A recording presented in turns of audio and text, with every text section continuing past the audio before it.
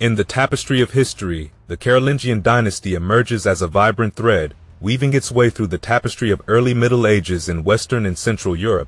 Defined by the noble lineage of the Franks, this dynasty, spanning from 751 to 887, held sway over Francia and its successor kingdoms, reaching expansively into modern Italy, Spain, and Hungary.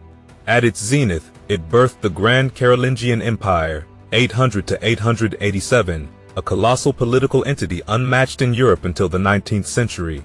The very name Carolingian echoes the resonance of Charles, a nod to figures like Charles Martel, celebrated for staunchly repelling the Moors from Gaul, and Charlemagne, the illustrious king of the Franks, 768 to 814, and Holy Roman Emperor, 800 to 814. Charlemagne's coronation in 800, casting him as Emperor of the Romans, laid the cornerstone for the Holy Roman Empire. Yet, it's worth noting that the term, Holy Roman Empire itself, would not be standardized until the 12th century. The Carolingians, though political juggernauts of their time, grappled incessantly with challenges to their dominion. Despite their pinnacle of power, the dynasty succumbed to the tumult of succession disputes, civil strife, and territorial partitions in the mid-9th century. However, from these fragments arose the political foundations of the Holy Roman Empire, alongside the modern nations of France, Germany, and Italy. The Carolingians' territorial exploits, policies, and interactions with the medieval church played a pivotal role in shaping the contours of what we now recognize as modern Europe. The genesis of the Carolingian dynasty unfolded against the backdrop of the fading Merovingian dynasty, 458 to 751, whose decentralized rule and internal conflicts left the kingdom vulnerable. Descendants of Clovis I, the Merovingians presided over a realm that spanned Burgundy, Gaul, Swabia, and western Switzerland. However, their adoption of partition inheritance laws paved the way for territorial wars, diluting their influence and elevating the mayors of the palace to de facto rulers. As unrest and conflict eroded Merovingian authority, the mayors evolved into political power brokers, relegating the kings to ceremonial roles. Amid this political upheaval, the Carolingian lineage, arising from the union of the Pepinid and Arnulfing houses, gained prominence. Charles Martel, inheriting the title of mayor in Austrasia, emerged as a pivotal figure. His consolidation of Francia under his sole mayoral authority by 718 marked a turning point. After the death of the Merovingian king Theuderic IV in 737, Charles declined to install a new monarch, effectively ruling over Francia until his death in 741. Charles Martel's influence expanded through subjugating rebellious kingdoms, establishing tributary states, and supporting Christian missions in the East. Renowned for his victory at the Battle of Tours in 732, he successfully halted the Muslim expansion into Francia. Charles's death in 741 ushered in mayoral control to his sons, Pepin the Short and Carloman, who later abdicated in 747. To solidify their rule, they restored the Merovingian monarchy, using Childeric III as a puppet king. In 751, Pepin the Short took a decisive step, deposing Childeric III and assuming the throne. Crowned by Pope Zachary, he became the first Carolingian king of the Franks, officially ending the Merovingian reign. Pepin's reign marked a period of expansion, as he intervened in the Lombard invasion of papal territory in 754, capturing Ravenna and granting it to the Pope. This act, known as the Donation of Pepin, laid the groundwork for the Papal States, fortifying papal claims to secular authority. Charlemagne emerges as a colossus, elevating the Carolingian dynasty to undying renown. Son of Pepin the Short, Charlemagne's legacy is etched in military prowess, an intolerance for paganism, and an unyielding spirit of expansionism.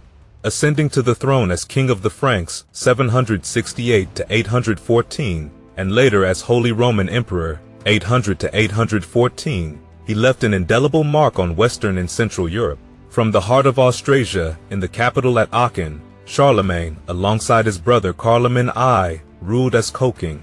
Yet, the sibling discord persisted until Carloman's demise in 771, allowing Charlemagne to reign alone with the backing of the Frankish aristocracy and church. Under his visionary leadership, the Frankish kingdom underwent a transformative metamorphosis into a thriving empire, spanning Western and Central Europe through conquests. The Saxon Wars, ignited in 772, marked the onset of Charlemagne's territorial expansion, a relentless conquest that subjugated pagan Saxony entirely by 804. The echoes of his triumph resonated further as he defended the papacy against the Lombards in 773, ultimately annexing the Lombard kingdom in 774. Charlemagne's realm, now bearing the titles of King of the Franks and Lombards, witnessed an unprecedented territorial surge. By his passing in 814, the Frankish kingdom had burgeoned, stretching westward to Barcelona, Catalonia, and Brittany, south through Italy to Rome, and eastward to Bavaria, Bohemia, Carinthia, Croatia, and Hungary. Charlemagne, not content with political victories alone, orchestrated the Carolingian Renaissance, a sweeping program of religious and moral reform. Converting conquered populations to Christianity, he standardized church practices and canon, fostered education and literacy among the nobility, and spearheaded the creation of religious and intellectual texts. His alliance with Pope Leo III culminated in a momentous event on December 25, 800, when the Pope crowned Charlemagne as Roman Emperor. Though symbolic, this act laid the foundation for the Carolingian Empire, 800 to 887, and its eventual successor, the Holy Roman Empire. The curtain fell on Charlemagne's reign, passing the imperial mantle to his son, Louis the Pious, in 814. Unlike his warlike father, Louis engaged in conflicts with the Basques, Danes, and Vikings. Yet, he continued Charlemagne's reforms and left an indelible mark on the empire's political structure. In 817, Louis set the stage for succession by anointing his eldest son, Lothar I, as heir and co-emperor, while granting other sons control over subordinate regions.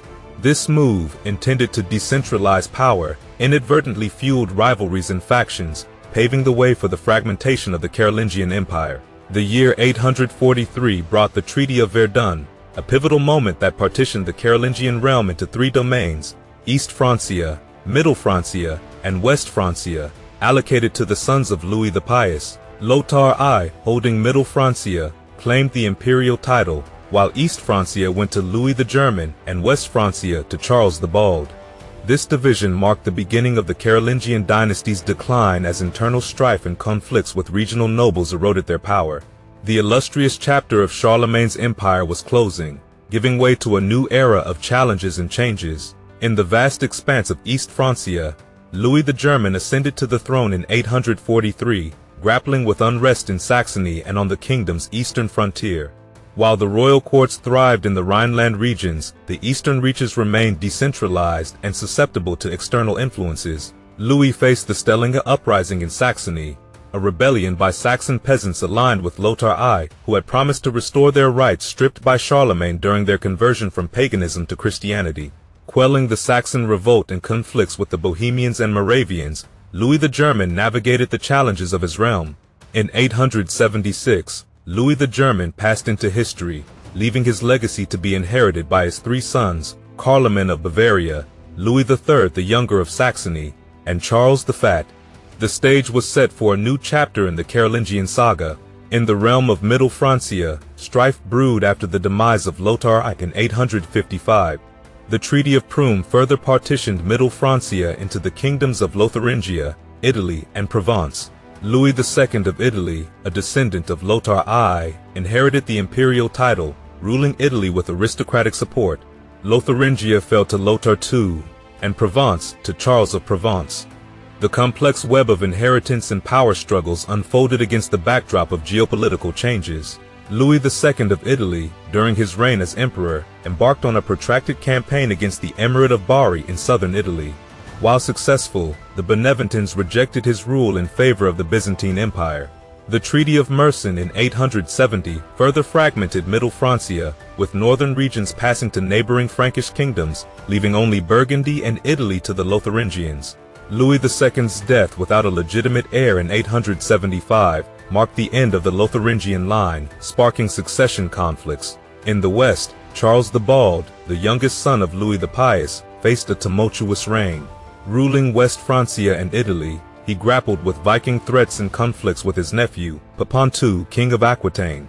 The Treaty of Verdun had granted Pepin II the entire Western Kingdom, igniting 2 decades of intermittent warfare. Charles invaded Italy after the death of Louis II, seizing control from his nephew, Carloman of Bavaria. Charles the Bald's demise in 877 led to the return of Italy to Charlemagne, while his sons, Louis the Stammerer and Charlemagne II, succeeded him in West Francia. The imperial throne remained vacant until 881, signaling an era of uncertainty and transition for the Carolingian Empire. As the Carolingian kings met their demise between 875 and 880, the once mighty dynasty descended into chaos. Regional nobles across the kingdom seized the opportunity to grasp power, plunging the Carolingians into a turbulent period of transition.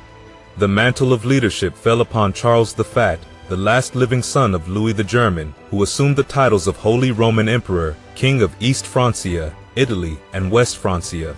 His reign unfolded as a complex tapestry, marked by political maneuvering and military interventions. Charles defended the Papal States against an invasion, earning the imperial crown from Pope John VIII. The death of his nephew Charlemagne II in 884 paved the way for Charles the Fat to claim the kingship of West Francia. In a fleeting moment of triumph, Charles briefly reunited the Carolingian Empire in 894. However, challenges to his rule arose, culminating in his deposition in 887. East Francia, seized in a coup by his illegitimate nephew Arnulf of Carinthia, spelled the final collapse of the Carolingian Empire. While the Carolingian line endured in local territories, the glory of their past supremacy remained elusive. The shattered empire splintered once again into distinct realms: East Francia, West Francia, Burgundy, and Italy. Odo of West Francia emerged as the elected king in the west, while Rudolf I of Burgundy claimed his throne. Arnulf aimed to revive the Carolingian Empire, but faced numerous challenges. In 891, Guy III of Spoleto became the first non-Carolingian emperor, a title later claimed by Arnulf after defeating Guy III in 896. However, Arnulf's efforts to consolidate power faltered, and his death in 899 left the empire in disarray. Arnulf's son, Louis the Child, inherited East Francia, but faced regents and internal strife. With his untimely death, the Eastern royal Carolingian line also met its end. Conrad I of Germany and later Henry the Fowler of the Saxon-Ottonian dynasty took the reins in the east. In Italy, the struggle for dominance continued. Louis III of Provence, a matrilineal grandson of Emperor Louis II, briefly claimed the titles of King of Italy and Holy Roman Emperor in 900.